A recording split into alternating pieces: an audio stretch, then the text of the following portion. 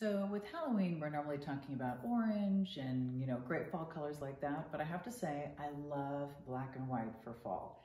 This set of 3 pumpkins is such a great example of black and white. I love the white with the black trim. I think it's just really, really fresh, has a great look. I love that you're getting all 3 of them in one set. So the taller one with this really beautiful stem. Then you have the medium, and by the way, the medium is made to sit on its side at an angle, just like that. Same great stem, love that. And then here is the baby. So they're perfect as an arrangement, they're perfect as a group. It's an odd number, it's different sizes, slightly different shapes, different heights.